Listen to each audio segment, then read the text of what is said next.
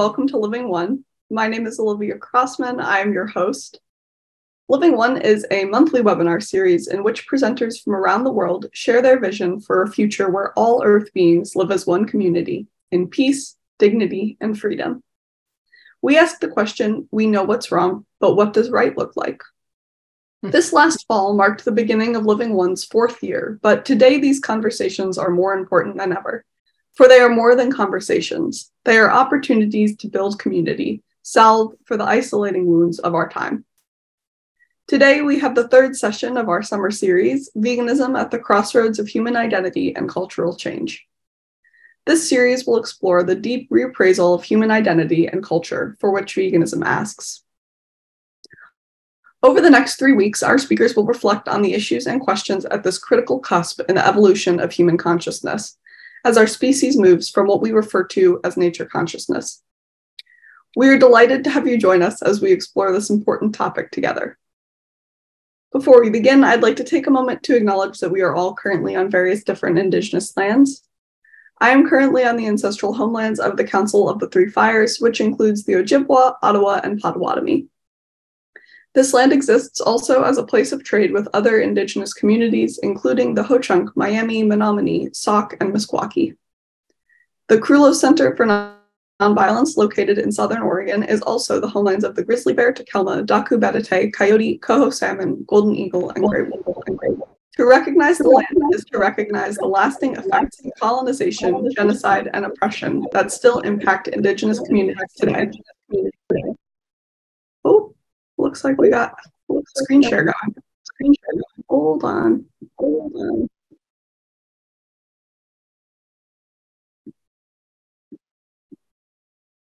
There we go. Okay, one sec, we'll get back to that. Okay, to recognize the land is to recognize the lasting effects of colonization, genocide, and oppression that still impact Indigenous communities today.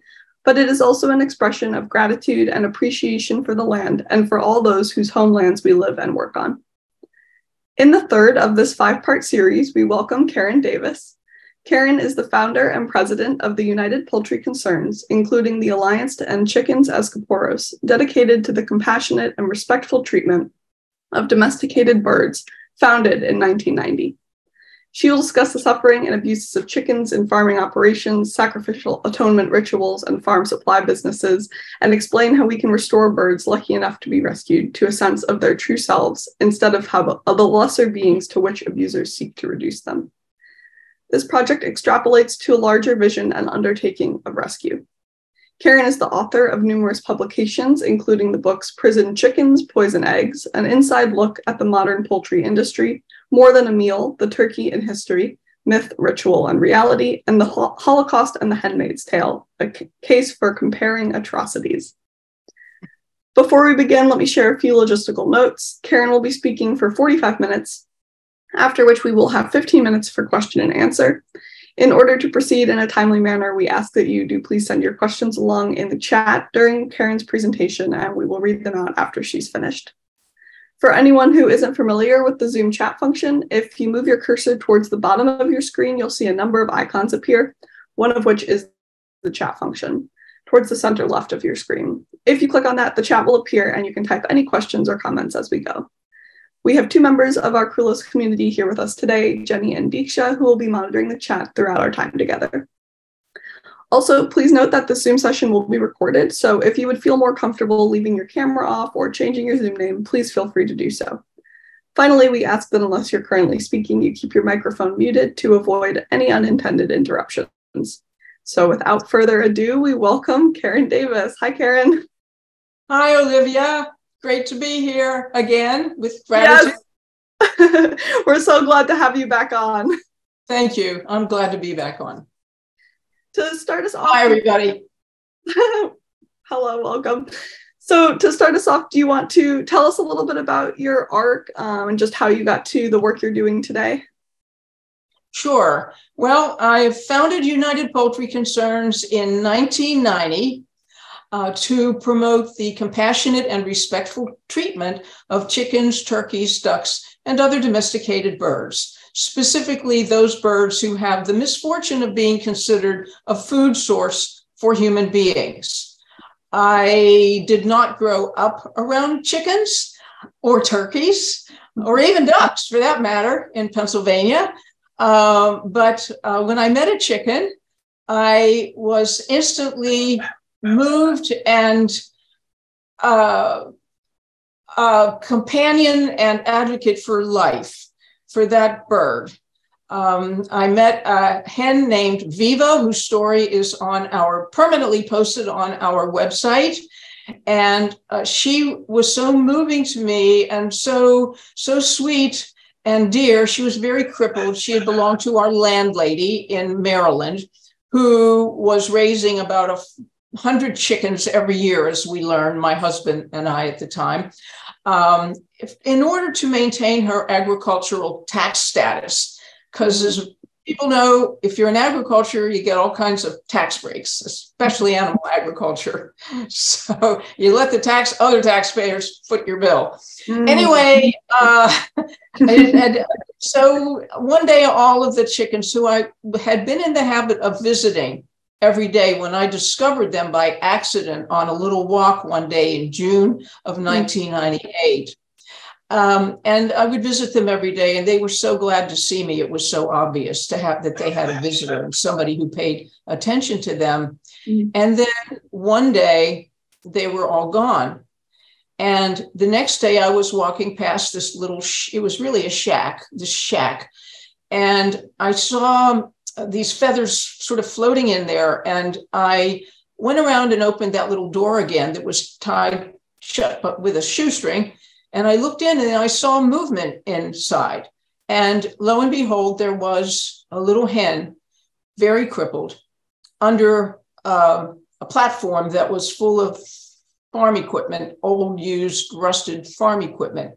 And rather than go into the story, I'll just say, go to our website and you can read the story I tell about her and how sweet she was and how important her life became to me, as of course it was to her, and with a rather sad ending, but at least she was saved long enough to be loved and to be cared for. And she had just a radical effect on me. So anyway, one thing led to another. I did some sanctuary work, some volunteer sanctuary work at what for a while was a PETA, People for the Ethical Treatment of Animals sanctuary in Washington, D.C. They didn't maintain it for long, but while they did, it turned out that our first two other chickens were a rooster named Henry, who was used for breeding purposes, who had fallen off a truck on the way to the slaughterhouse. It was obvious this was who he was and where he was going. He was very dirty. He had been severely debeaked, and he was a very scared and angry rooster. But after a couple months with me, he couldn't wait to be hugged and kissed, and he just loved to be held. And he loved it when I would put him and this little hen from that same PETA Aspen Hill Sanctuary in the tomato garden. And he grown, I wasn't raising tomatoes, but our landlady and her friend were raising them. And he was so thrilled to be in that tomato garden and to be able to eat as many tomatoes as he wanted. They said he could have all the tomatoes he wanted. And he would just groan in ecstasy.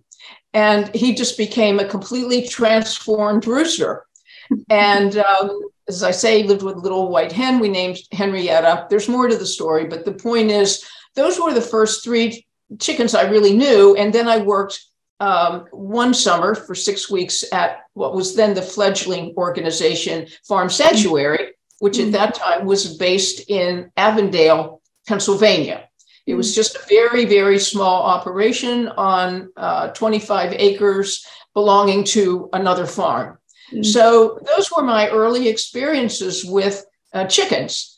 And by the time 1989 rolled around, I was very determined to start an organization that would focus on the plight and what I had discovered was also the delight of these birds. So officially in October 1990, we became a 501c3 nonprofit organization dedicated to chickens, turkeys, ducks, and other domesticated birds, which we continue to do every day. That's beautiful. That's a beautiful arc, and it's the individuals you met on your path. I love how what an important role they played in the story, and learning about them and their lives is so wonderful. So the title of your talk about what animal liberation really means, do you want to tell us a little bit about that? What does animal liberation mean? Maybe how is it misconstrued? What does it mean to you? And of course, particularly in respect to the farmed animals, chickens, and vegan advocacy. Well, I think of animal liberation generally, and farmed animal liberation in particular, two particular and totally related categories. One is obviously liberating them from how they are used and from being used in the first place. We have these categories in which we place various animals. We have wild animals, we have animals in entertainment, animals in laboratories, so-called farmed animals, racing horses, and the hugest category of all, which is farmed animals. And unfortunately, farmed animals in particular are the least, I would say, appreciated of all the different categories of animals, with the possible exception of rodents, particularly in the lab animal industry. But people have this attitude toward farmed animals: well, they're put here for us to eat, or they're put here for us to have their eggs or their milk. So there's this old idea that, based in religious attitudes, and then later science picks up on it and makes use of that idea in secular terms, that other animals, non-human animals, farmed animals in particular, are put here for us to use, that God put them here for us. And you can tell them, well, but chickens evolved in the tropical forests of Southeast Asia, and they existed long before human beings ever found them, and probably long before we even existed. So actually, there's no evidence that they were put here by anybody for us. And then the secularization of that idea, well, we're the apex predator and we're at the top of the food chain. That doesn't sound, those terms don't sound very scientific, but they appear in the scientific so-called lexicon to justify the fact that, we're at the top, and all the other animals and food animals, farmed animals in particular, are put here for us to consume. So trying to overcome the view of farmed animals, chickens, turkeys, ducks, geese, goats, pigs, cows, calves, etc., to try to penetrate those barriers of thought that confine them in these categorical boxes, to see them for who they are, rather than define them as to how we use them, and to ultimately liberate them from being used in the first place. I mean, obviously, we promote an animal-free vegan diet and life as much as that's possible to practice in the real world, but certainly veganism can easily be practiced almost everywhere. So we want people to stop viewing these animals as food animals, because as soon as somebody is called a food animal, well then, okay, it's like down here on the Eastern Shore of Virginia, where we're located in a big poultry producing area, and where you see the trucks taking the poor chickens up and down the road to the slaughter plants. Even people who keep chickens as pets or backyard chickens, and who love their chickens, they say they do, and I believe them, but they often make a distinction between their chickens, whom they love, and the chickens who are going up and down the road who are meant for food. And it's kind of like, well, I don't even engage at all with those chickens because they're predetermined to be food. So they're in a different category, although they're not, as far as they're concerned. They have the same beating hearts, the same feelings, the same fears, the same potential to have happiness, and the same potential for misery. And in their case, all they get to know is misery and pain and injury, and then a horrible death. So there's the actual way the birds are forced to live, and the other farmed animals are forced to live because they're farmed animals, are considered and treated as farmed animals, brought into the world for that purpose. And then again, there are these verbal categories, these rhetorical categories that distance us from them, that alienate us from them. The industry, for example, calls chickens bred for the meat industry broilers. They don't even call them broiler chickens. They just refer to them as broilers. They refer to hens used by the egg industry as layers. That's layers. They're defined by what their destination is, either to be broiled or to lay eggs until they're slaughtered. And terms like steer, for example, steer, for a castrated bull. It's very difficult, I'd say, for the average person to relate to an animal who is called a steer.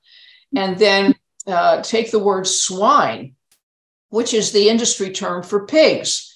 Well, nobody relates to a creature called swine. And of course, as we know from the Judeo-Christian Bible, that the term swine is a pejorative term, and at least as it's translated into English. And then we call people who we despise or who has done something we hate swine.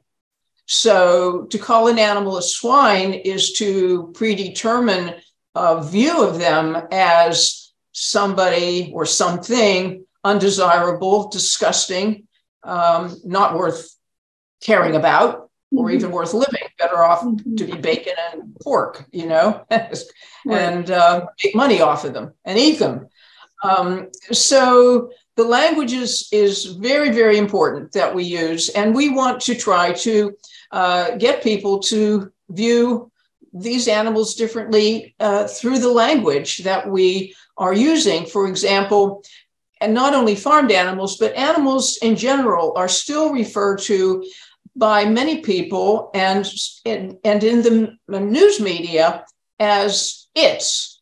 They use a pronoun that suggests that the animal is an object or a thing, a who, instead of a thing, a which, or a that, instead of a who or a whom.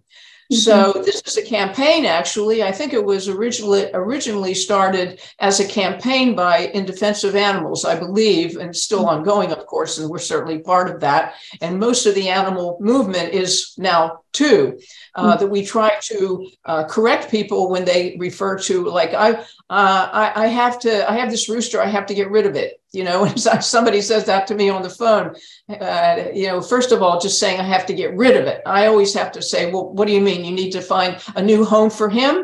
And they say, him? Okay, yeah, him. Anyway, I have to get rid of it. It's like, you're trying to be nice, but still, hey, look, we're talking about him, not it, all right? So, but again, the terms that are used for farmed animals, and then, there's these ways of thinking about chickens, which is completely false. Oh, you're chicken, you're a coward, right?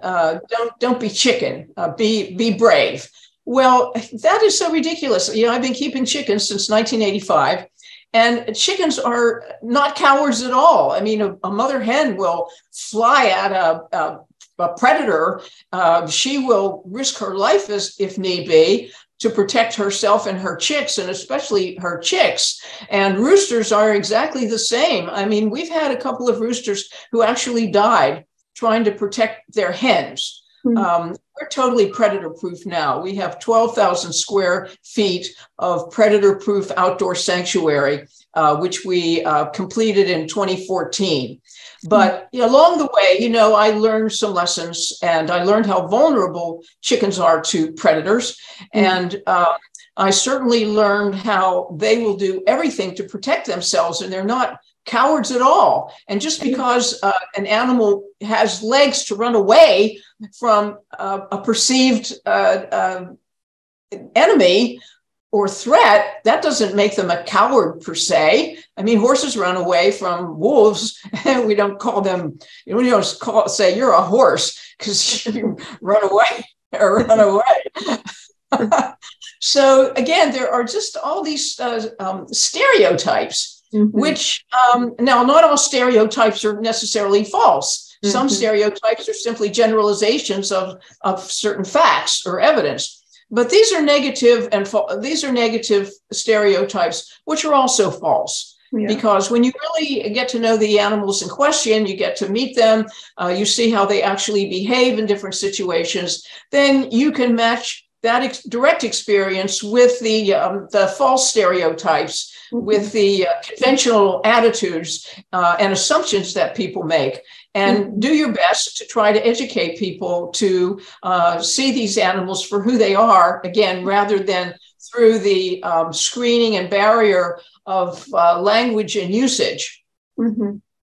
So liberation means liberating them from being used, period, liberating them from being perceived as usable, and liberating them from a language which disparages them and renders them something inferior to things that are beings who are not inferior or considered non-inferior or are considered less inferior. And I mean, it's really interesting when you read a lot of the literature from the past, as of course I have done.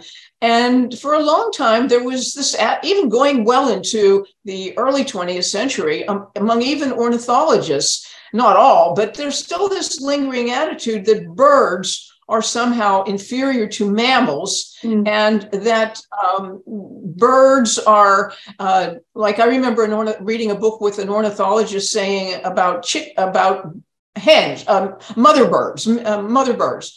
He said they don't really know why they make a nest. They're just acting on instinct. And well, yeah, it is an instinct to make a nest, but that doesn't mean that that instinct is not fully accompanied by knowledge of what you're doing and why you're doing it.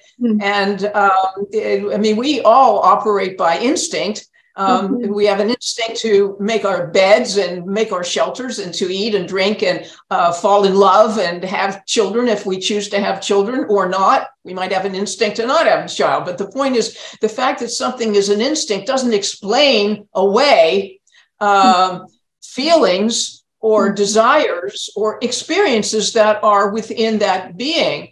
But there has been that attitude that birds were inferior. They were just kind of acting on automatic. They don't know why they do what they do. They're just sort of bumping around. And, you can just think how stupid that idea is, that they're stupid. Because how could they live and thrive in any kind of environment, let alone, changing environments, if they were so stupid that they and unresilient that they couldn't adapt and learn things and understand what they're doing and why.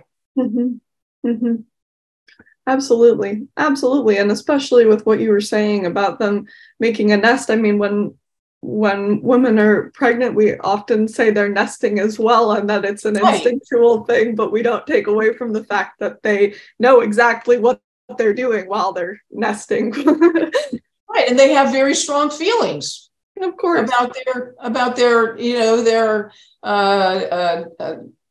unborn child, their child about to be. They have very strong feelings. The instinct is accompanied by appropriate feelings. Yeah, And that's true of other animals as well as of ourselves. Well, just getting people to think about us as ourselves as animals. I mean, I'm always trying to, as much as possible when I'm writing or speaking, to speak about humans and other animals, because many people are still resistant to thinking of themselves as a member of the animal kingdom, as a fellow animal, as an animal. It's very difficult. And I tell people, well, animal means endowed with the breath of life. That's what it means. It even means that in Hebrew, something along that line. All of life, all flesh is endowed with the breath of life. So we're part of that great group of beings that includes ourselves, but also includes all the rest of the birds, the mammals, all the aquatic creatures, the creatures of the sea and rivers, and now we know more and more about insects and the feelings of insects as well. So the more we learn, the more we come to understand that this planet is teeming. Teeming, teeming, not teething. Getting their teeth all sharpened up to attack, right? But some are. This earth is teeming with sentient individuals, with sentient beings, ourselves, and all. The more we learn about other lives, the more we learn that they are sentient, that they experience being alive, and they experience their surroundings. Absolutely. And that really, that speaks to the point that you were just making about the language that we use to talk about other animals, and just humans' hesitancy to consider ourselves as animals really speaks to their negative connotations with the word animal to begin with. That's fascinating, Karen. And so in talking about humans as animals, or humans however you want to understand them, how would human liberation then be connected, related, not connected to animal liberation? Do you see them interconnected at all? I see animal liberation and human liberation completely connected.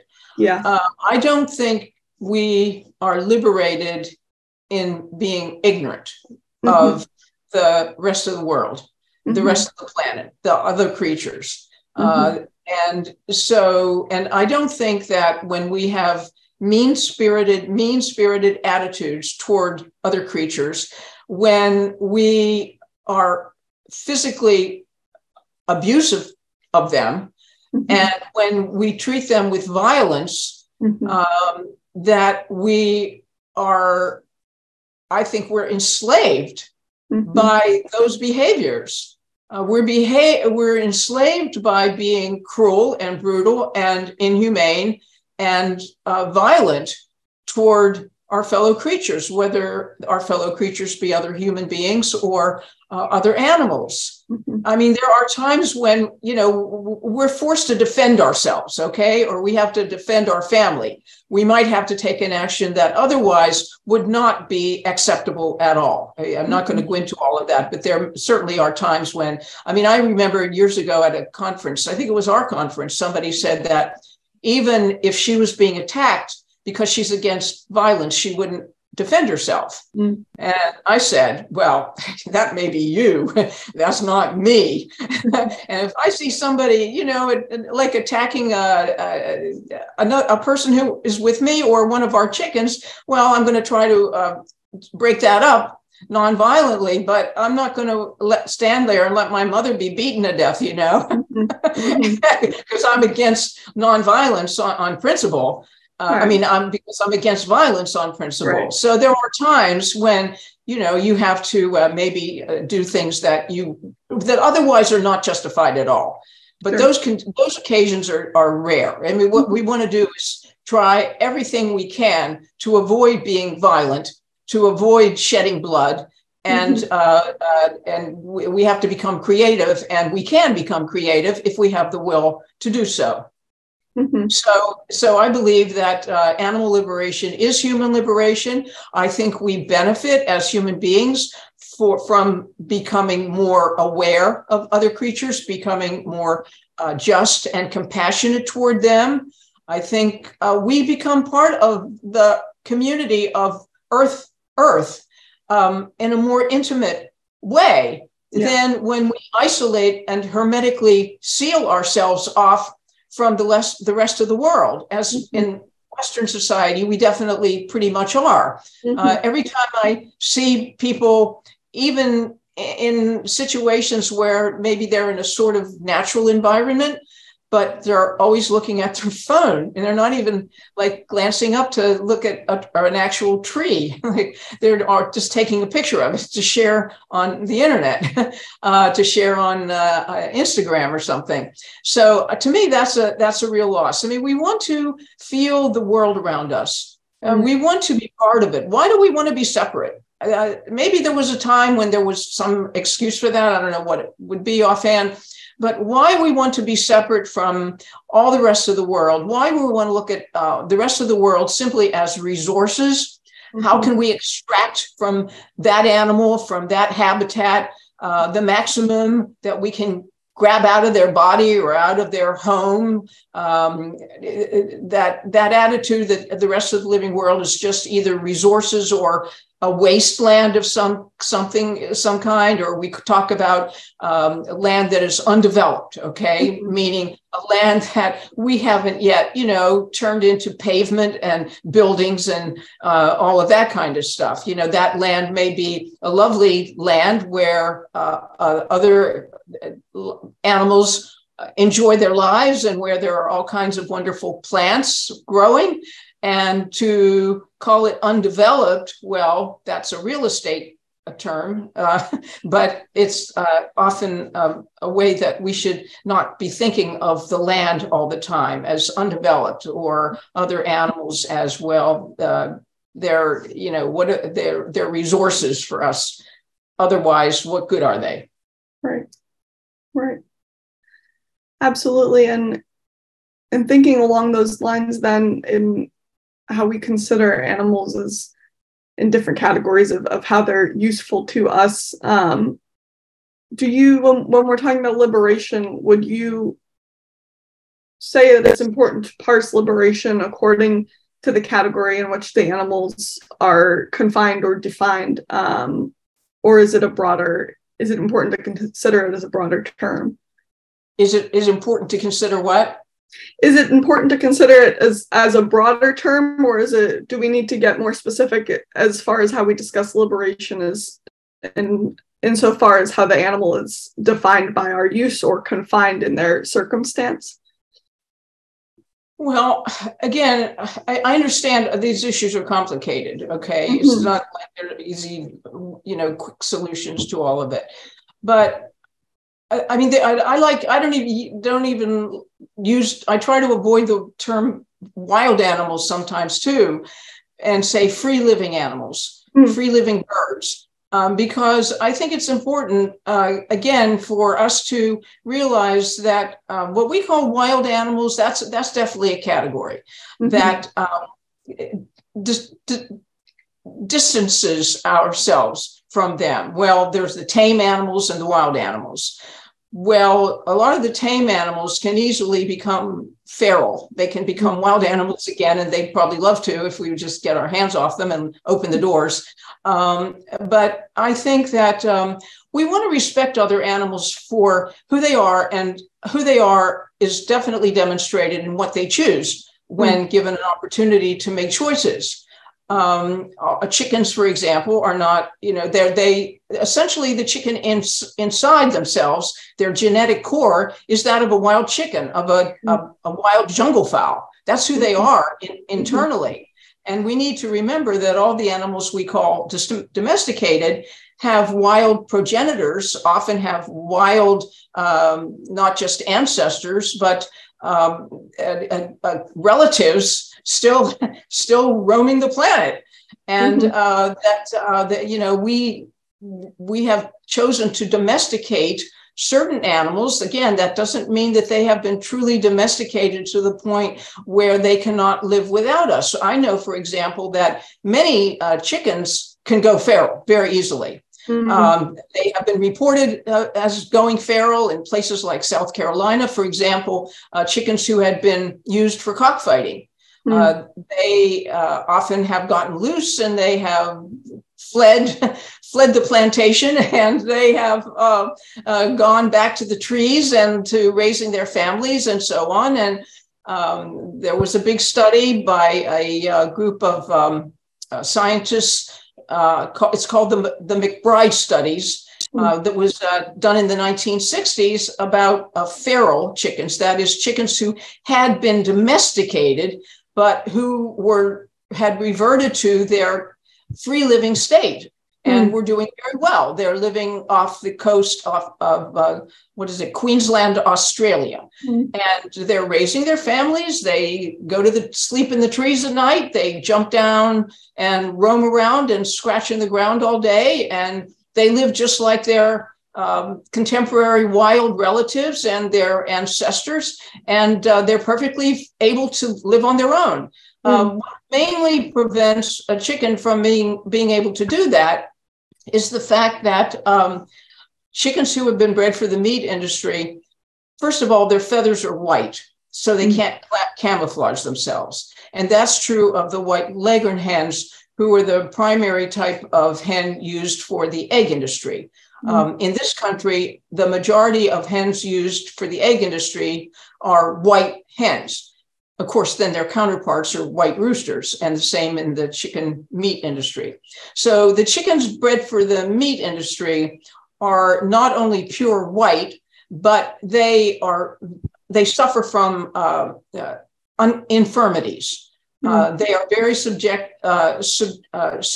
they're easily subjected to heart attacks in their infancy because they're forced to grow so fast and so large that their heart and their lungs cannot supply the oxygen, the oxygenated blood that they need in order to grow this massively growing body. So they have congestive heart failure. They develop such a myriad of ailments that you can read my book, Prison Chickens, Poisoned Eggs, and get an idea of, and by the way, all of my books are also available as PDF books on our homepage on the left-hand side. So the books are available in print and as PDFs on our homepage. So, you know, that I have included in Prison Chickens, Poisoned Eggs, a number of the many ailments that chickens bred for the meat industry are subject to. And they can't really fly up into the trees because they're too heavy. And they're almost always, to some extent, lame, and they are often in a great deal of pain, the way certain people become. If they're extremely heavy, their joints become inflamed and rub against each other, the bones and the cartilage, and that's very painful. Well, we have imposed that condition in these very, very young chickens in the chicken industry. So they can't run fast. So they can't get away from predators. They just have an infirmity built into their bodies, their physical structure, their physical functioning. It's not they don't want to. I've watched chickens who want to take a leap up to something high, and they usually can't do it. And maybe when they're very young, they can jump up onto a bale of straw, which they will do if they can. Or maybe up to the first or second rung of a chicken ladder inside their house. But they can very seldom get up to the top rung. The hens used for the egg industry are in better condition, much better condition. They can easily jump up to the top rung. They can get up into the trees and the bushes, which they get up into every night here at our sanctuary, because again, it's predator proof, so they can sleep in the trees and bushes at night if they prefer.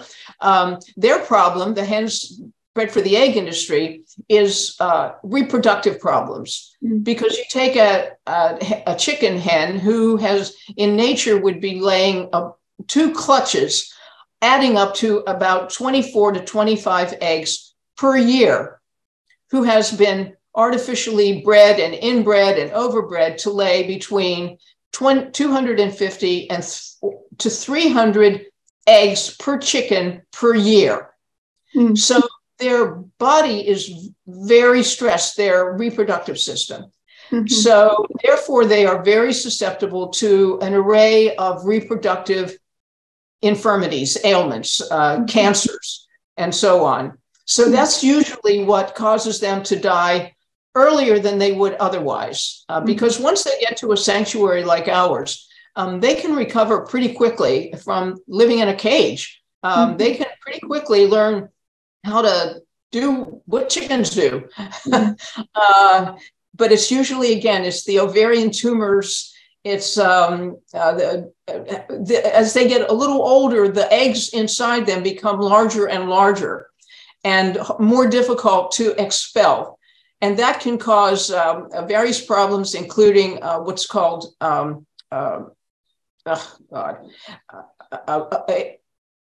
ovarian, it's a prolapse, where part of the body actually comes out of the body and hangs down.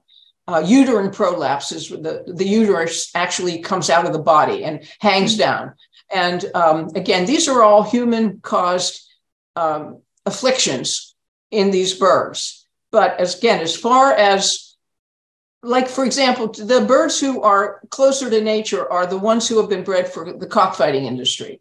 They are very, very easily able to return to living a natural life. As I mentioned, chickens who have escaped from cockfighting estates in South Carolina have been shown to be able to easily go into the woods and just get along fine on their own. They don't need people at all, and they never did. And so, again, so much of what chickens can do, and again, other animals, pigs, people don't like wild pigs. They don't like feral pigs either, unfortunately, in the South and other places, and they're always shooting them from helicopters and so on. But again, animals are very resilient, and even farmed animals are very resilient, and that essential nature usually is intact. And probably if they were allowed to reproduce over generations, they would increasingly restore their natural, original body shape and size and all of the other features that would enable them to live autonomously in the natural world. So the thing is, all animals started out wild and free living. And we have, again, done things to those we wanted to use in particular ways. But really, we want to remember that what is wild to us is the homes, their homes. Those homes are not wild to them, only to us. Those are places that are uninhabitable for humans, but not for those who evolved to live in them. Right. So we want people to understand, for example, that chickens come from tropical forests, and they're forest-dwelling birds, and turkeys can live in almost every type of habitat. They even swim, and they can swim quite well. And even biologists have said, even when you clip the wings of turkeys, they will do everything they can to go from branch to branch to get up to the topmost branches of a tree, because that's where they want to be at night. And so, animals have these desires to be who they are as much as possible. And I think we want to appreciate that and allow that to happen as much as possible. Now, some people will say, well, we shouldn't be adopting dogs or cats either because, we bred them artificially and they're not really happy in domestication and all of that. Well, I would differ with that point of view. I think, first of all, we have created their situation. So to simply abandon them and say, well, we're not going to adopt them. They're not happy living in a home. Well, that's not even true. Many times, I've hardly known a dog who lived with a good person or people who was an unhappy dog. On the contrary, they seem to me to be ecstatic almost all the time. And very happy and very well cared for and very loving and loved in return. And certainly cats too, they have good lives. They may not be perfect lives, but who has a perfect life? So that doesn't mean you don't want to live at all or that, you should, or that somebody should just abandon you and say, well, they should have been wild and now they're domesticated. And so that was wrong. And so we're just going to let them go. So again, we have to use common sense as well as, invoke our ethics and what kind of life we want for our fellow animals and how we want to share life with them. That doesn't mean that sharing might be just letting them be as much as possible and giving them the land and the water to be able to be. If we keep taking their worlds away from them, where are they going to go? Absolutely. And that's such a good point. I'm sure people have lots of questions. I want to make sure to leave time for that. So I'll ask you one more before we transition.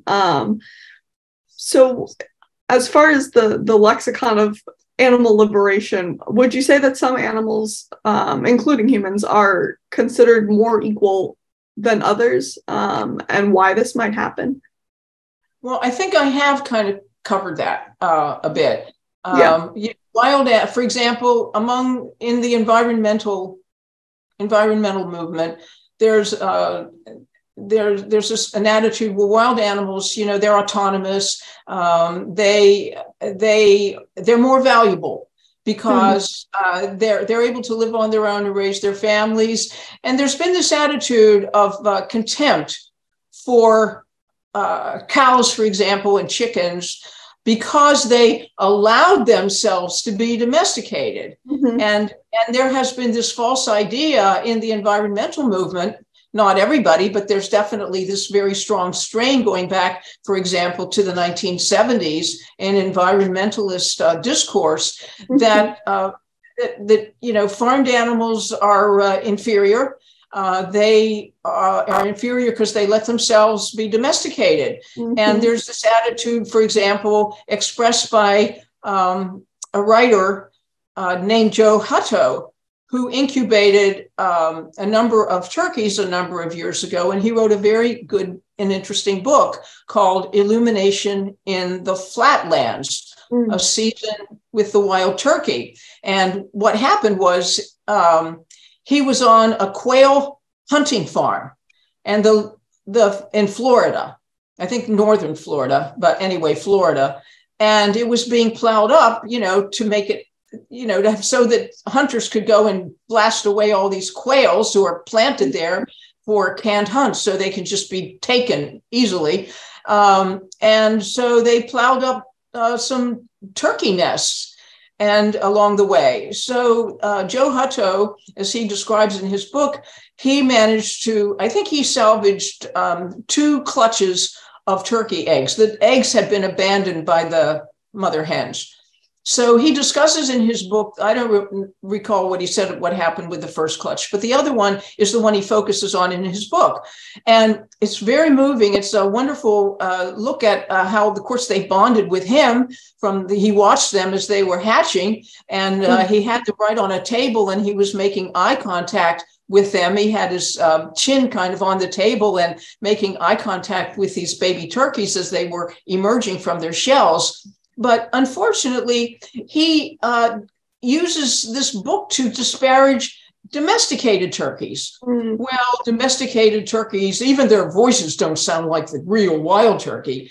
Well, the domesticated turkeys came from real wild turkeys. Real wild turkeys were taken from their forest homes and by human beings and bred and rebred and inbred and everything else to become the domesticated turkey. So how can you say that, they didn't ask for that, but how could they defend themselves? They are the same turkey. It's just that they couldn't defend themselves against human beings grabbing them out of the woods and subjecting them to breeding and all kinds of other artificial inputs. And anyway, the other thing is that there's nothing stupid about a domesticated turkey. We've had several domesticated turkeys rescued from factory farms, white female turkeys, and 2 or 3 of the bronze male turkeys. And there's nothing stupid about them. They know how to find their way around. They know how to get the things they want to get. They are very friendly. They can also get into angry moods and then watch out. But that's true of roosters too. You know, roosters will attack you sometimes if they feel you're encroaching on their hens, or you know, in other words, they're not just passive. They have moods, and they have impulses, and sometimes they exercise those just like everybody does. But there's nothing stupid about turkeys. In fact, one of my books is called More Than a Meal, The Turkey in History, Myth, Ritual, and Reality. And I have quite a lot to say in that book about the behavior and intelligence of turkeys. I have a whole chapter just on that topic alone. And living with turkeys, as I have done, and other people who have run sanctuaries or who have worked in sanctuaries will say the same thing. Turkeys aren't stupid anyway. The fact that they have difficulty walking because they've been bred to be so heavy, you know, for the turkey meat industry, the fact that if they were rescued from that industry, they had their toenails clipped off and their beaks burned off, or at least the upper mandible, that makes it more difficult for them to walk and eat because their feet like can't grip the ground properly. And then they're so heavy, and then maybe they've lost part of their beak. Well, that's not a sign of stupidity. They have been maimed by people, and they have to adjust to that being maimed, and along with having to adjust to a body that is huge and heavy and alien to who they are. They have to cope with all of these man-made impositions upon themselves. And the amazing thing is that they manage as well as they do. In any case, it's not about stupidity. We're the ones who are willfully stupid in our attitudes toward these birds and other animals. You know, I've heard, for example, I've read and heard things like this. If a human being who is relatively docile, they'll say, well, you know, this person is just like a sheep, you know, or they follow the leader, they're sheep, you know, they're stupid, they're just like sheep. They don't exercise any independence and all that. So then if you have an animal, for example, who will not, let's say, allow him or herself to be led into a truck that's going to take that animal into a slaughterhouse, they don't want to go into a dark truck, like, for example, an ostrich or an emu, then they call them stupid because they resist going in. If they do walk in without fussing, then they're stupid. They're so stupid, they walk to their own slaughter. And then if they won't walk in, they're so stupid, we can't get them into the truck. They're refusing to go into the truck. So again, people just characterize them, animals, as they please, and shift their ground for deciding what is stupid. If you will go into the truck, you're stupid. And if you won't go into the truck, you're stupid. So that's something that, you know, that's sort of the part of the lingo and attitude of animal farming. Yeah, absolutely. Well, thank you so much, Karen. Your conviction and wisdom on the subject is so inspiring. It's wonderful just to chat with you and hear all of your thoughts on the subject. If anyone would like to ask any questions, I know we have a couple of people who've shared some comments in the chat that I can read out now. But if anyone else has any questions or comments they'd like to share, go ahead and type those in now. Paula mentioned a quote. She says, great quote. We patronize the animals for their incompleteness, for their tragic fate of having taken form so far below ourselves, and therein we err and greatly err. For the animals shall not be measured by man. In a world older and more complete than ours, they are more finished and complete, gifted with extensions of the senses we have lost or never attained, living by voices we shall never hear. They are not brethren, they are not underlings, they are other nations caught within ourselves in the net of life and time. It's a Henry Beston quote. That's beautiful, Paula. Thank you for sharing that. And Damodar is also saying, thank you, Karen. Thank you, Carlos. I recommend Joan Dunayers. Sorry if I messed up that name. No, you got Joan Dunayer. Dunayer, beautiful. Animal Equality, Language and Liberation, and Speciesism which is beautifully and clearly addresses this issue, distilling it to its essence. Thank you for your comment and that recommendation. We'll absolutely have to look that up. It looks like Paula has her hand raised. Did you want to say something, Paula? I wish we could eliminate intelligence as a criteria completely. If we could get people to just honor animals in and of themselves, that they have a right to be, that they have agency of their own, regardless of intelligence. Because when we start talking about intelligence, it gets back to speciesist line of thinking. So, when people say, well, pigs are more intelligent than dogs, I find that problematic. I think that's sending the wrong message for how people should, frame these issues. I mean, do you agree, Karen? Okay, first of all, this is an issue that I have taken issue with for decades, and that is ranking animals. Yes. Which is ridiculous, according to their so-called intelligence. Right. There is no evidence that we can point to that is meaningful that says that a pig is smarter than a dog, and a whale is smarter than a pig, and a dog is smarter than a whale. I mean, that is the stupidest way of hierarchy, establishing a mechanical hierarchy of intelligence amongst animals. I mean, who is more intelligent, a parrot or a donkey, a wolf or a salamander, a lion or a leopard? Who is the more intelligent, a turkey or a tarantula?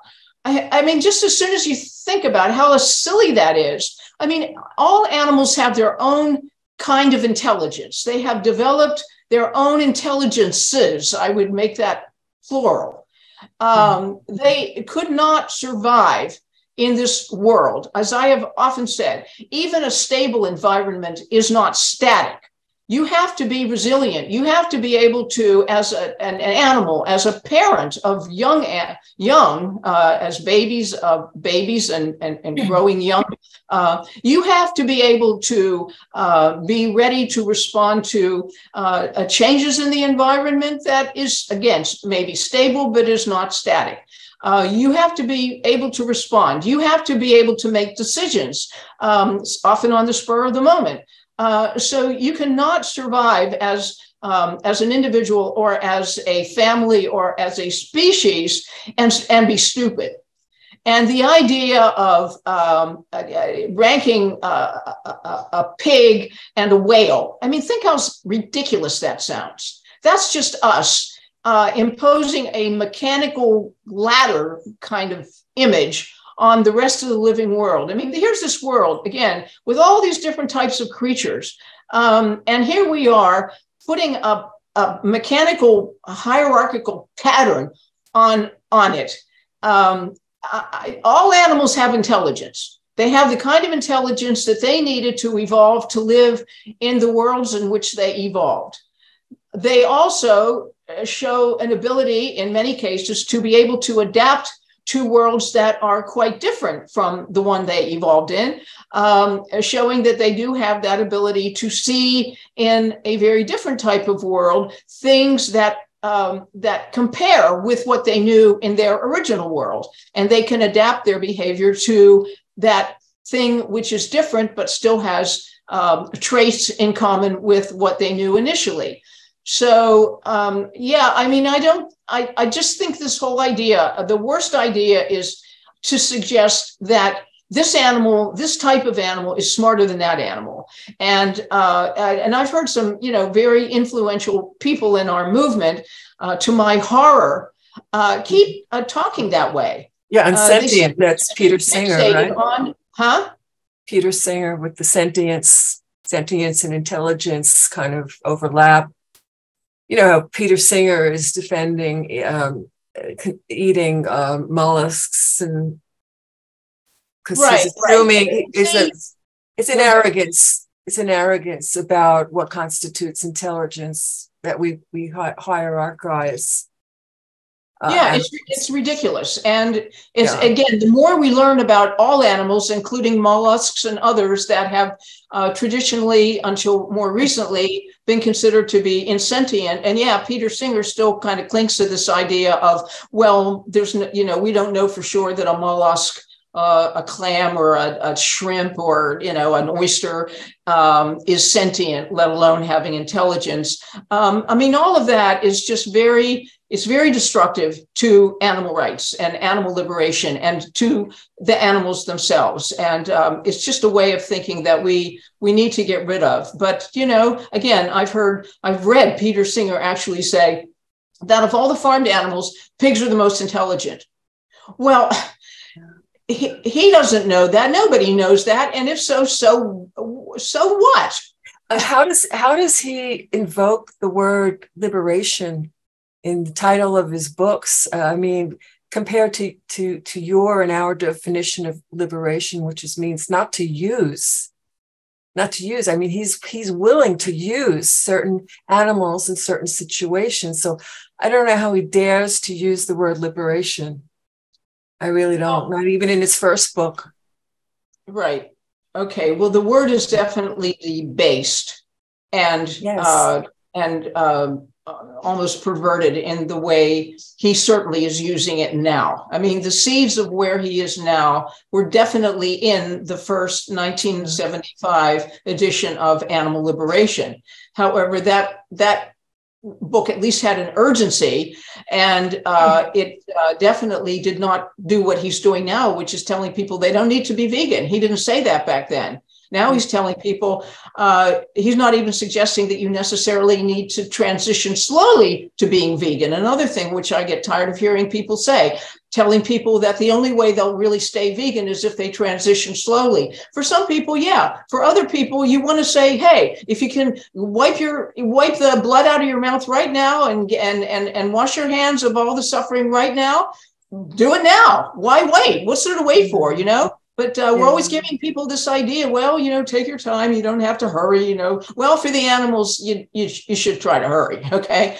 But this idea of, the pigs are smarter. Well, he doesn't know that. That's just an assertion. Yeah. That's just an assertion. That is not a claim that can be backed up. And, so many people, they hear about some type of laboratory experiments, okay?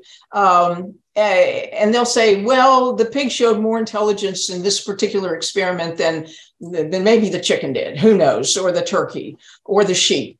But again, different animals respond to different stimuli and different cues, and they have different emotional natures. And it's just a ridiculous, false, a kind of a ranking, but getting to this idea of liberation. Okay, but what Peter Singer's book now is advocating, and particularly for farmed animals, is not liberation. On the contrary, he is advocating that if they had a good life, living with, conscientious omnivores, and had a painless death, then there should be no reason why you can't eat them. And as you might have seen, I wrote an essay about this, and it's posted on our website and it's even on our homepage. And I wrote an extended critique of his thinking back in 2011 called What Happened to Peter Singer, in which I look in detail at all of his works and what he had to say up to that point. But I added to the essay that I wrote, which will go into the next newsletter, the more recent one referring to animal. His new book is called Animal Liberation Now. And I said there are two ways of looking at that title, Animal Liberation Now. One is as an incitement for action, like Animal Liberation Now, exclamation point. That's one way of looking at that title, Animal Liberation Now. Now, the other is, this is the state of animal liberation now. It is quite deteriorated from what I called it back in 1975. Now it is just treat farmed animals well, and then it's okay to kill them. Or I'm vegan when I'm by myself. Like, who knows when you're by yourself what you do. Did you see the YouTube interview where he advocates that having sex but when with he's animals in a may be social okay? condition, a situation, or if he's in a plane, for example, well, if I'm in an airplane and all they offer is, or any situation really, and all I can get is bread and a salad, well then, if I can have like free range this or free range that, and who even knows if it's free range, and what does that mean? Because free range animals are all killed anyway after they're no longer, used for their milk or their eggs or whatever. It doesn't matter.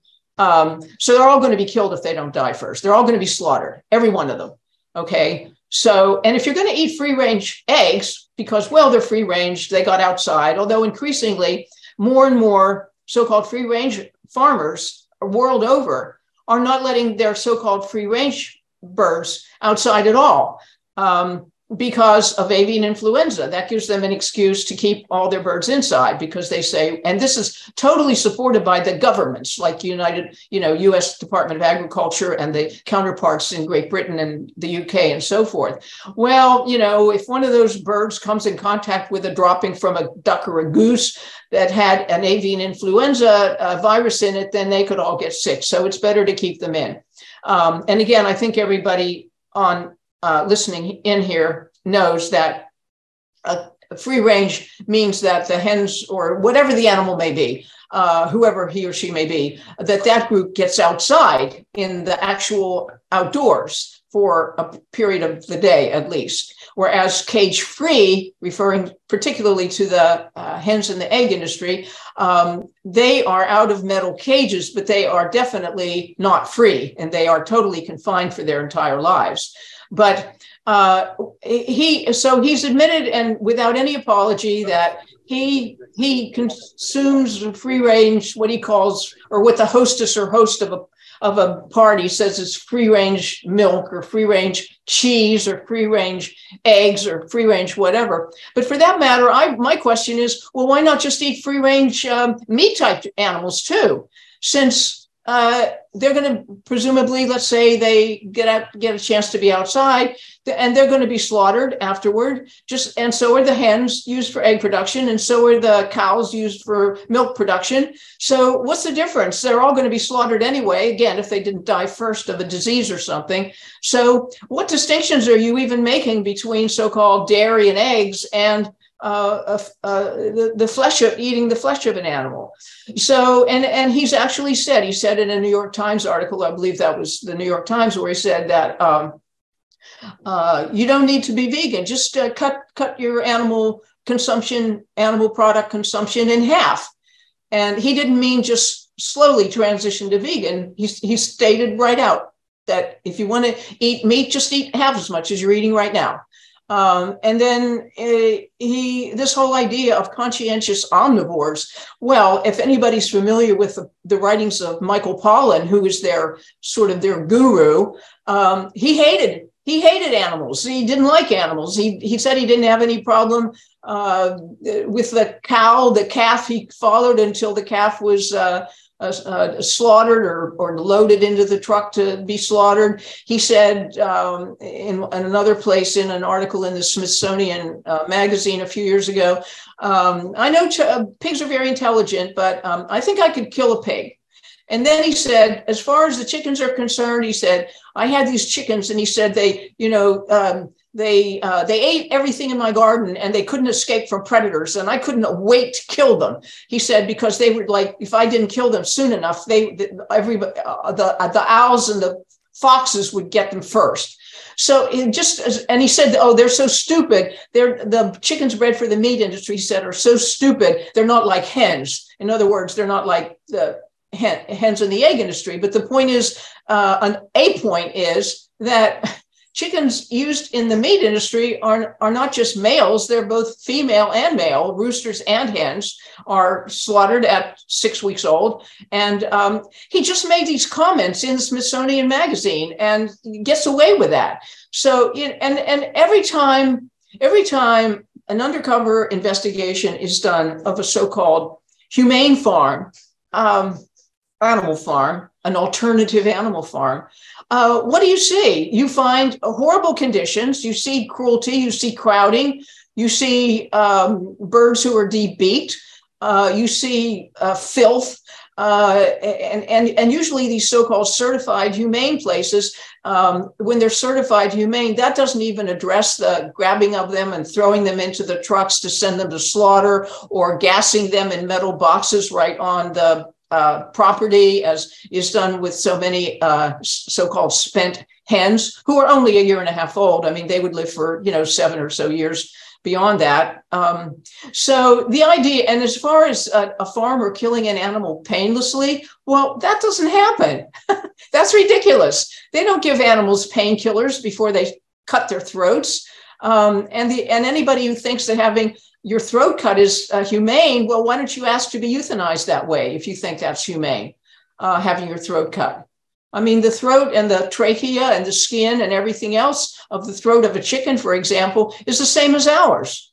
It's just as much pain, just as much fear of a knife under your chin, for heaven's sake. So it's very irresponsible how he's talking. And he's doing great damage to animal rights, animal liberation, and to animals. And it's very disturbing to me how many organizations and individuals in our movement who claim to be for animal liberation or animal rights or call themselves animal advocates have been deferring to him and treating him like he's some kind of this wonderful, godfather of animal rights or something, which he's not. Whatever he was in the 70s, he's no longer that. And he's basically said, I'm no longer that. I'll accept the mantle of being the father of animal liberation, but that's not who, in fact, I am anymore. And I don't apologize for that either. So Karen, given everything that's been talked about and everything that's been put in the chat, and you talk about things going backwards, and I think that there is some truth to that, but how do we move forward? You've been in this movement a long time.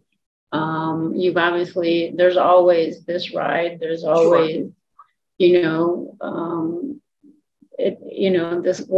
I guess what I would say, seemingly never-ending process, right? There has progress been made, and yet there's still these ideals, until human beings are willing to accept our role in creating all of this.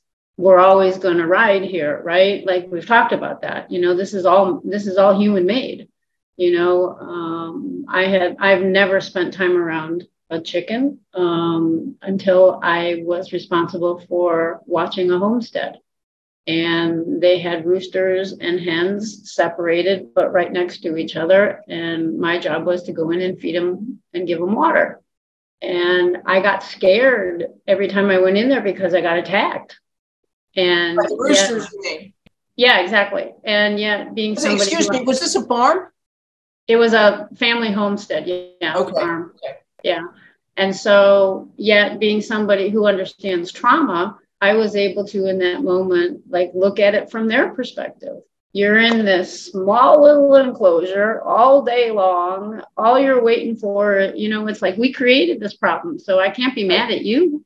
I'm going to be mad at the people that put you in this position. Right.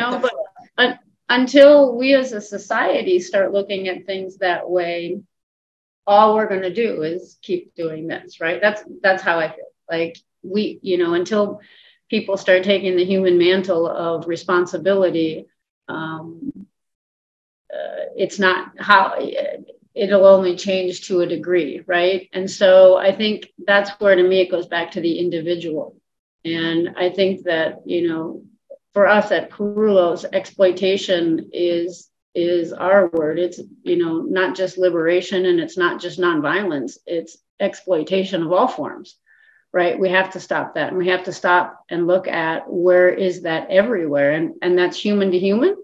And that's human to other than human. And so, do you have any thoughts or suggestions, or, again, what does the individual do that can help us at least move in the right direction? We can talk probably for the next 5 weeks on all that's not and all those kind of things, but how do we move forward? So any thoughts or suggestions on what we as a group, and unfortunately the group of people sitting in this chat or in this are not really the people, right, we need to address it with. These are people that are informed and are trying to do something and can see the larger. And yet we do have a responsibility to take that out into the world. And I guess the last thing I'll leave, when you guys were talking about intelligence and calling animals stupid, we are that which we see in others. And I'll leave it at that. We are that which we see in others. So until we have our own reckoning, and yet I do feel that there is great stride in more and more people understanding that reckoning and that moment. And it is now. Well, and answer your question, how do we move forward? Well, there are many ways we can move forward. First of all, if we really care about animals, we have to stop eating them and their products. As long as we're exploiting them ourselves, we do not speak with a strong voice to other people. As long as we, it's so ridiculous to say, well, we want the U.S. Department of Agriculture to stop doing this and that to these animals. And yet at the same time, we're not even willing to stop drinking their milk in our coffee, or we're not even willing to stop eating their eggs. They're saying, well, I still have to have an egg every day. Well, why should the U.S. Department of Agriculture or the National Chicken Council or Tyson Foods, why should they change what they're doing? They don't care about the animals. We're the ones who say we care, and yet we're not even willing to change our own behavior. So first of all, we have to step up and change our own behavior to not exploiting them ourselves. And then we can speak with a voice that doesn't sound hypocritical. And we get the slaughterhouse out of our kitchen and out of our system, and then we go forward. Well, there's so many ways. Okay, we can support legislation that will, at the federal level or the state level, that at least will make life a little bit better if the legislation passes into law and that law is implemented for those animals who are never going to live to see a better world, who are just going to die in those terrible places. And that's going to go on for a long time. We can support that kind of legislation. What we should never do is encourage people to consume the products of the animals who get a bit of legislation that at least theoretically improves their lives. Okay, so it's one thing to focus attention on getting the poultry industry to change to something better. Let's say stop debeaking your chickens or whatever.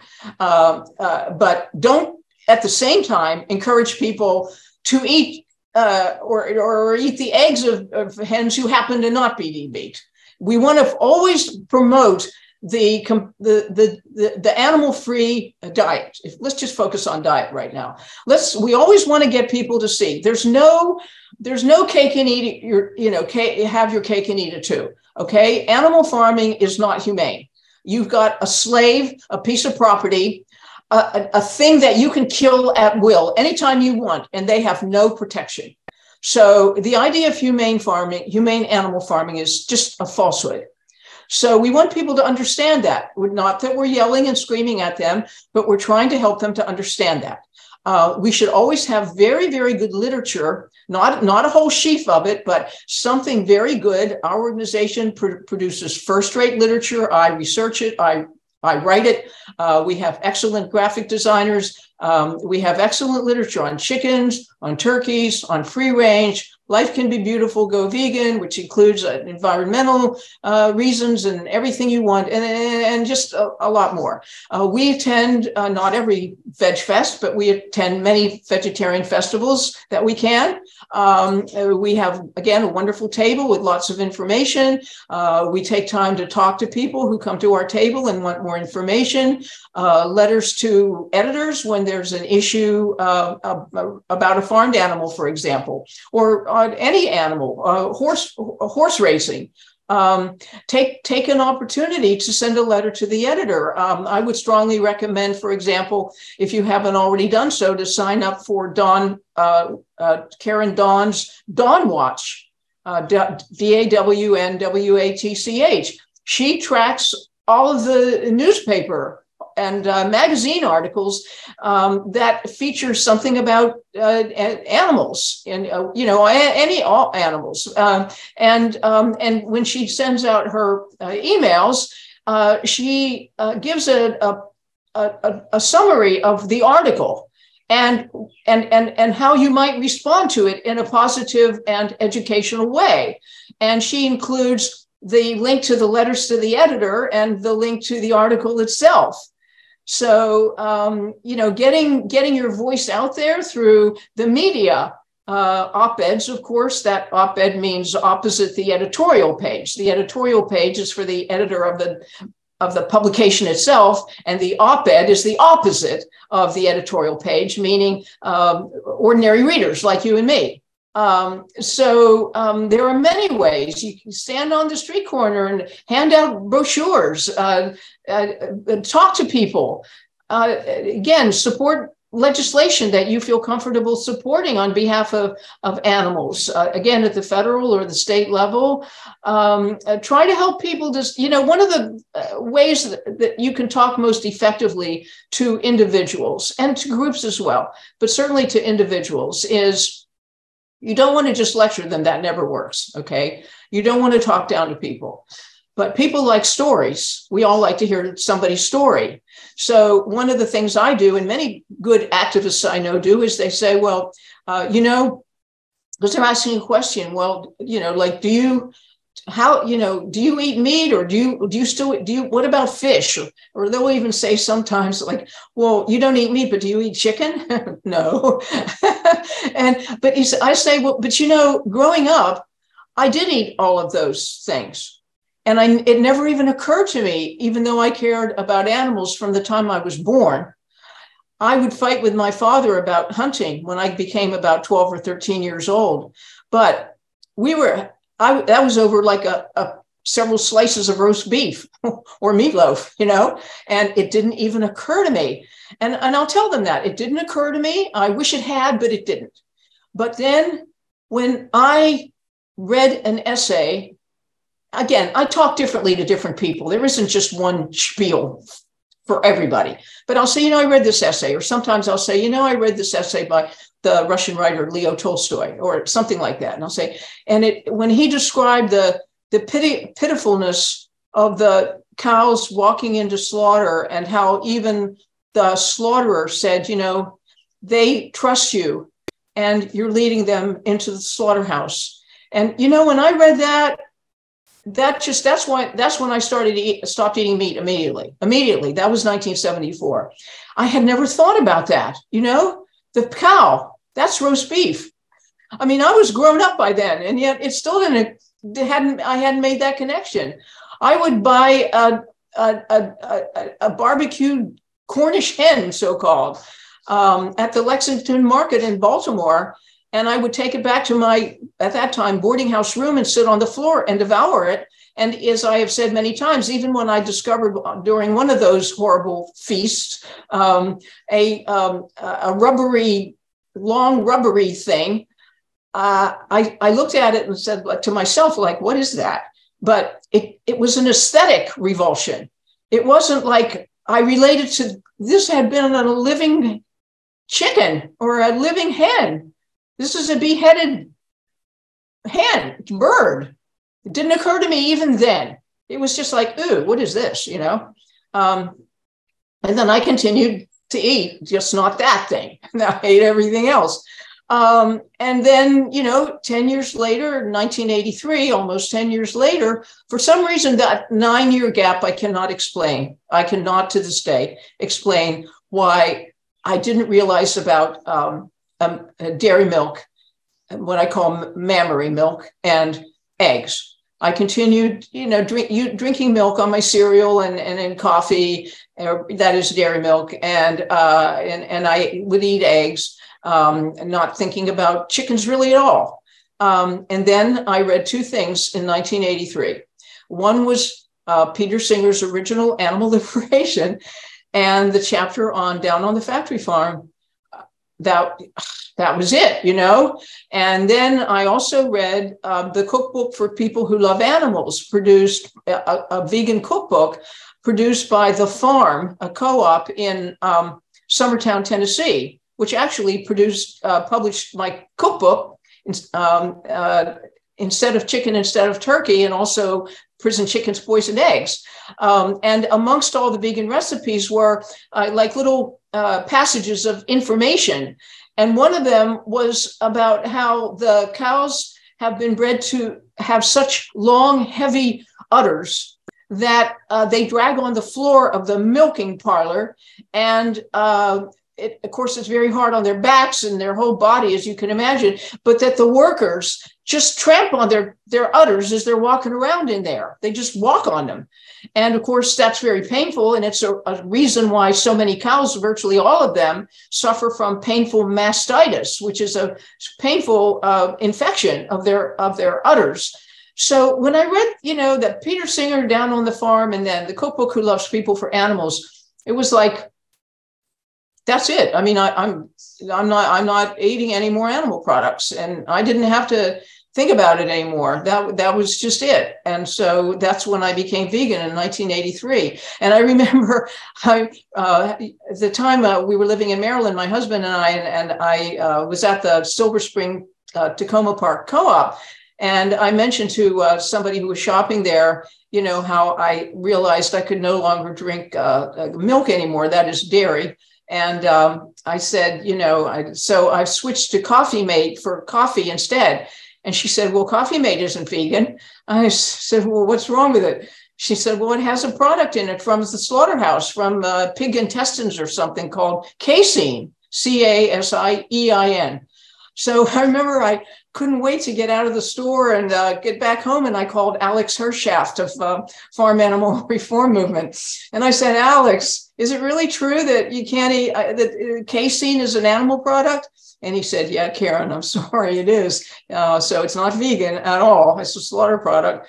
So then, I learned about Eden soy milk. And I was very happy with that. I had no problem switching to Eden soy. And I just, as I learned things, I changed. It wasn't like I always thought it was okay to eat animals, even though I knew what they went through. It was that I didn't know what they went through. And when I learned, I changed my diet. And that's what I want to encourage people to do. Say, look, if it takes time, take time. But if you can do it now, do it now. Yeah, and I think, Karen, you talked to something that's really important, and that is that when it becomes personal, right? Tell your story. How did you change? What caused you to change? Once it becomes personal and people find what that reason is for themselves, that's when people are more apt to change. But yet it's also providing people the correct. Well, see, first of all, you're telling two stories. You're telling your story and you're telling the animal story. Exactly. You see, so you're telling two stories in one. You're not giving them a lecture. You're simply saying, I didn't know, and then I learned, and then I discovered you want to be very positive, that there were all these foods available, and this is true, I didn't even know about until I became vegan. It was just, I didn't feel like I was deprived. I learned about all these other things I could eat that instead, things that I never paid any attention to before. Now I knew about them. Things that were vegan, that I hadn't even heard of before. So, I just learned about new things, and it was an adventure. It wasn't like a deprivation for me anyway. That was my experience. So, tell people your story and say, I hope you'll copy me and do what I do, That's what I'm saying. Yeah. And it's so important. And, it's in those conversations that change happens. And yes, it takes other things, legislation, and it takes community, and it takes a movement, if you will, for that to happen.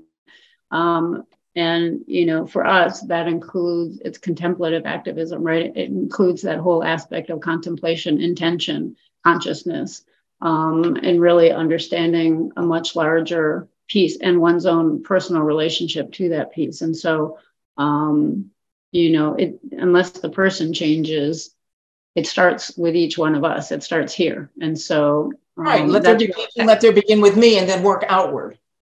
Exactly. And that's where the movement has to occur.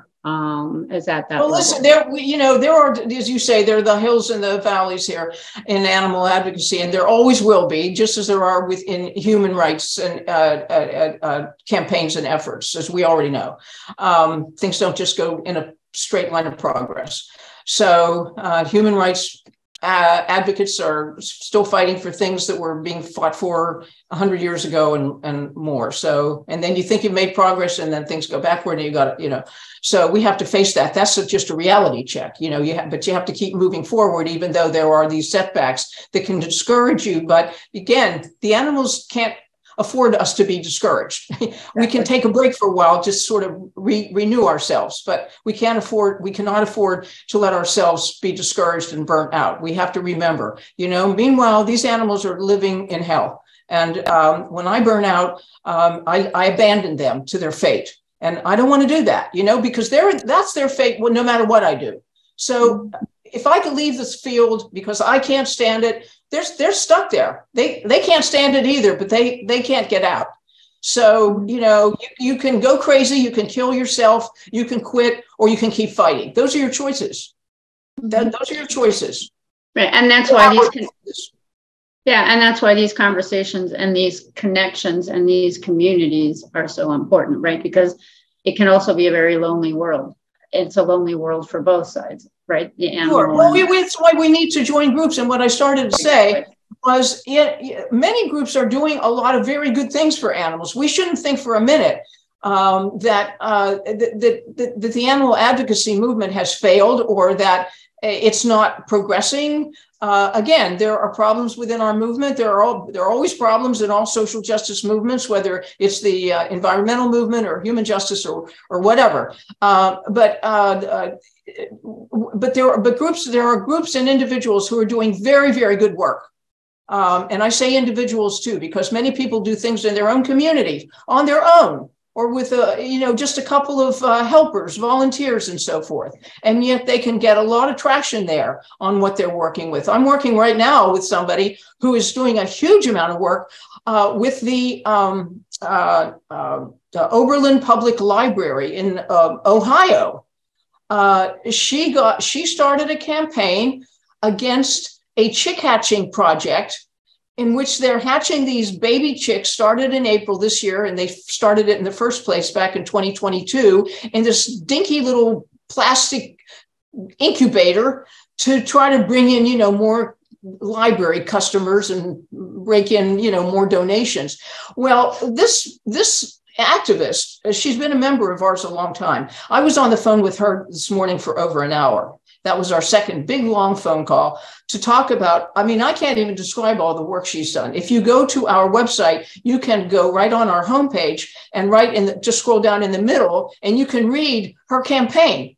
And she's doing even more now. She has gone to the director of the library, the people who oversee the director. She's posters, pavement stuff. She's writing in the chalk on this way to cruelty to people who are walking into the library. This the way to cruelty. And but they're doing so much more.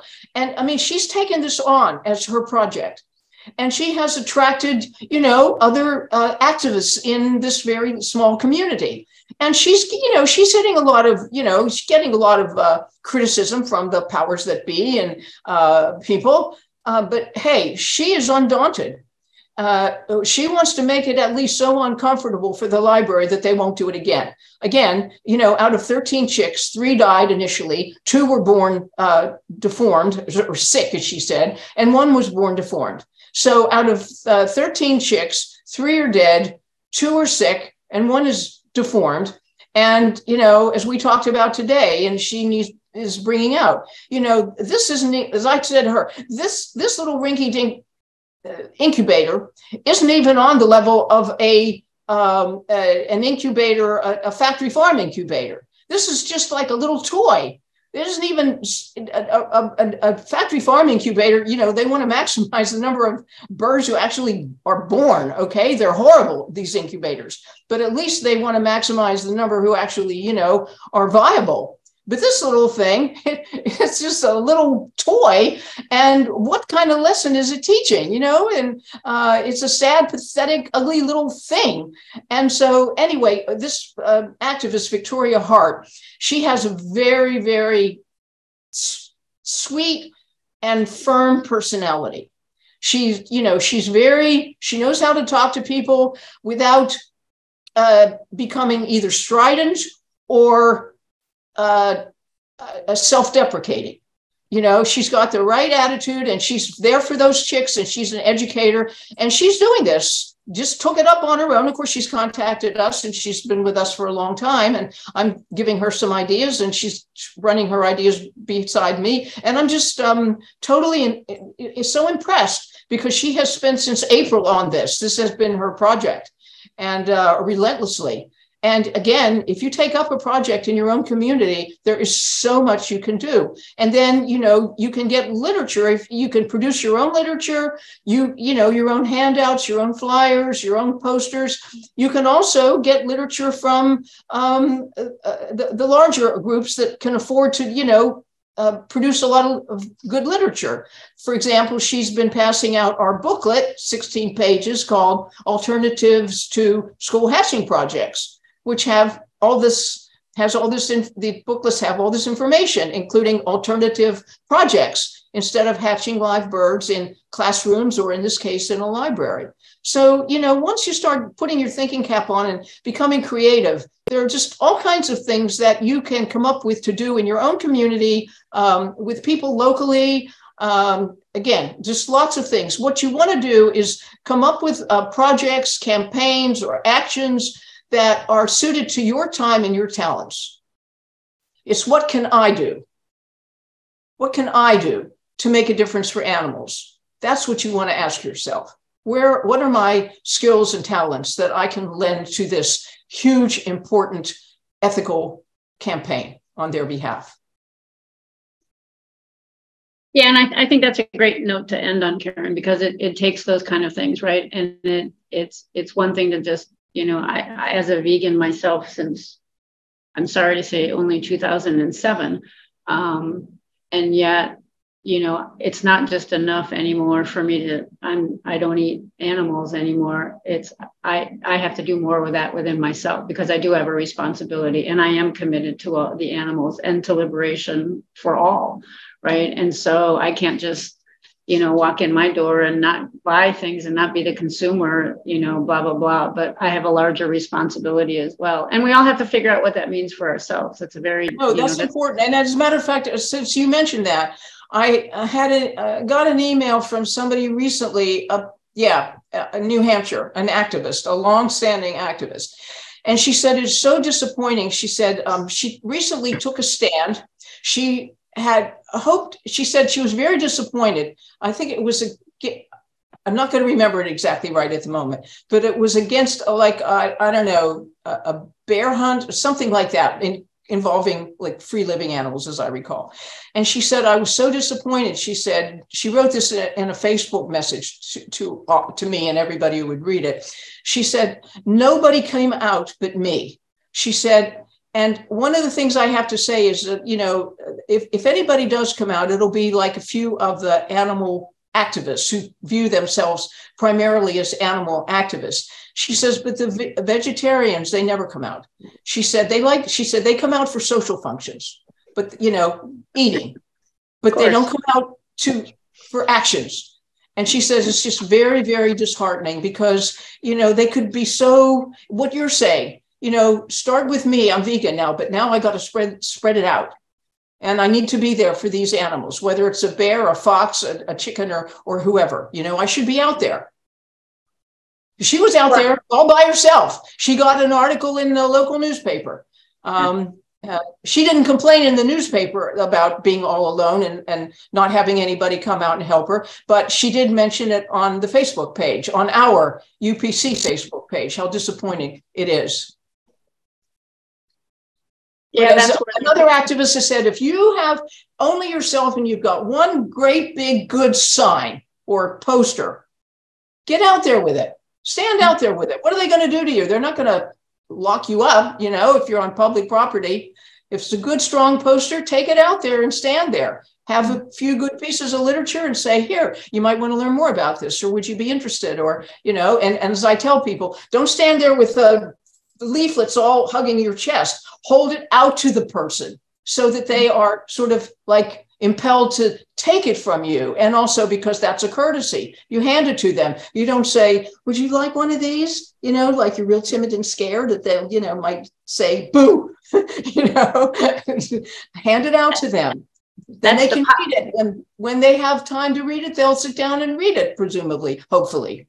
Sure. And that's the power of one. And it's not, you know, it's the power of one for all beings. Again, it's not turkey, cow, dog, cat, bird. It's the, you know, it's all beings. And that's where we all are connected. We are all beings of the same ilk. So thank you, Karen. Olivia, we'll turn it back over to you.